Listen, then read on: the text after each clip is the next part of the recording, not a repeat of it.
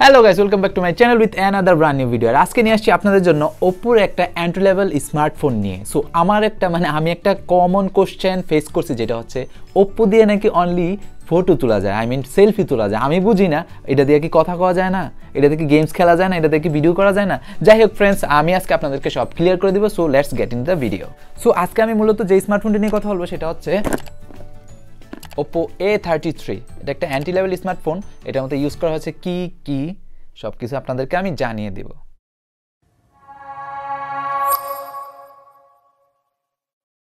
ডিজাইনের ক্ষেত্রে ওপ্পো প্রতিবারই বেশ প্রিমিয়াম ডিজাইন নিয়ে আসে। এবারও এই ওপ্পো A33 ডিজাইনটি বেশ প্রিমিয়াম, তার ব্যতিক্রম নয়। এবং সামনে ফ্রন্টে পাচ্ছেন মিনিমাম হোলের একটা 5 হোল ডিসপ্লে। আর স্মার্টফোনটির আউটলুক প্লাস রেয়ার খুবই জোস প্রিমিয়াম। এবং স্মার্টফোনটির ওয়েট হচ্ছে মাত্র 186 গ্রাম আর থিকনেস হচ্ছে 8.4 mm। স্মার্টফোনটির লেফট সাইডে পাচ্ছেন ভলিউম আপ ডাউন কি অ্যান্ড সিম ট্রে, যাতে দুইটা সিম একটা memory card at a time use করতে পারবেন। এবং স্মার্টফোনটির বটমে পাচ্ছেন noise cancellation mic, charging port type C and 3.5 mm audio Jack R loud speaker, যাতে ইউজ করা হয়েছে Dolby atom sound system. So feel the chill. Right সাইডে পাচ্ছেন পাওয়ার বাটন অ্যান্ড রেয়ারে পাচ্ছেন ফিঙ্গারপ্রিন্ট স্ক্যানার, যা পজিশনটা ছিল জোস, এবং ক্যামেরা সেটআপটা।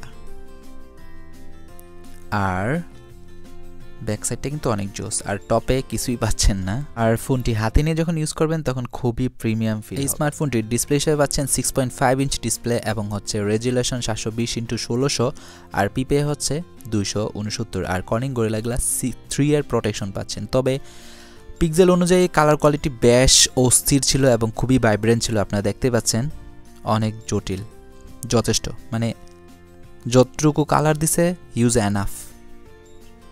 এবং আপনারা অনেক এনজয় করতে পারবেন যখন মুভি দেখবেন এবং গেমস খেলেন। এইবার কথা হবে স্মার্টফোনটির পাওয়ার নিয়ে। ভাবো তুমি যতই লাফালাফি করো, যদি processor, GPU, each and everything better কিছু না দেয়, তাহলে কিন্তু মোবাইলটাই হয়ে যায় বাক্স।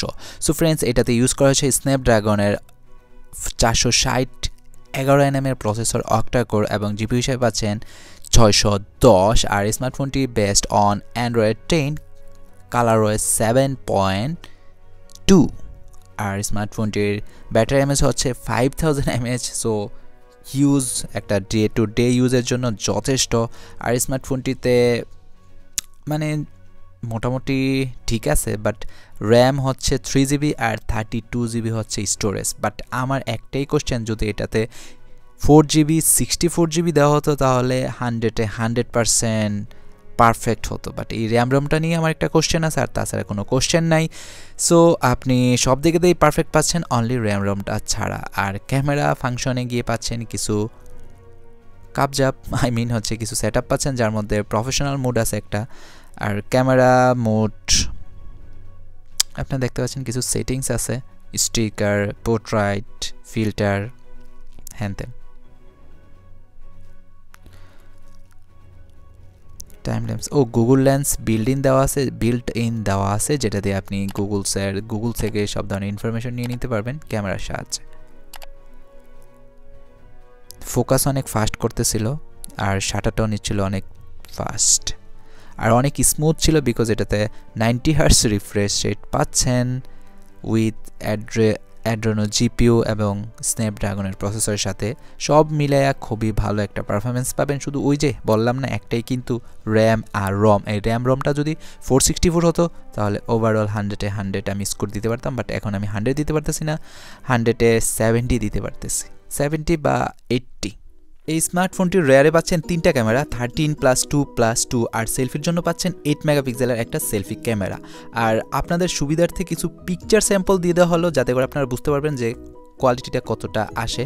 সো পোর্ট্রাইটে অনেক ভালো পিকচার কোয়ালিটি আসছে, আর মোটামুটি ডিটেলস, কালার সব দিক দিয়েই অনেক ভালো। আর বিশেষ করে এই প্রাইস রেঞ্জে এনাফ, অনেক ভালো। আপনি দেখতে পাচ্ছেন যে কতটা সেপারেট কালারগুলা নিছে। সো চলুন তাহলে আমরা একটা গেমিং টেস্ট করে দেখি কতটা ভালো বা কতটা পারফরমেন্স দিতে পারে। সো আমরা ফ্রি ফায়ার গেমটাই অন করতেছি, বিকজ এটা অনেক পপুলার একটা গেম। আর বিশেষ করে এই এন্ট্রি লেভেল ফোনগুলার খুবই বাজে অবস্থা থাকে গেমিং পারফরমেন্সের দিক দিয়ে। তো দেখি যে, বাট এটাতে যেহেতু ইউজ করা হয়েছে স্ন্যাপড্রাগনের processor R অ্যাড্রেনোর GPU, so I hope ভালো একটা রেজাল্ট আসবে। সো আসলে দেখতে পাচ্ছেন অনেক ভালো ক্লিয়ার শার্প, গ্রাফিক্সটা অনেক যথেষ্ট ভালো ছিল আর অনেক স্পিডলি আপনার অ্যাপসটা মানে গেমসটা অন হয়েছে। আর কালারগুলো অনেক ভাইব্রেন্ট, ক্লিয়ার, মানে ক্রিস্পি, কালারগুলো অনেক ক্রিস্পি এবং ব্রাইটনেসও যথেষ্ট ভালো। সো এবার একটু গেমটা প্লে হোক, দেন বুঝতে পারবো কতটা ভালো মানে পারফরমেন্সটা কী অ্যাকচুয়ালি।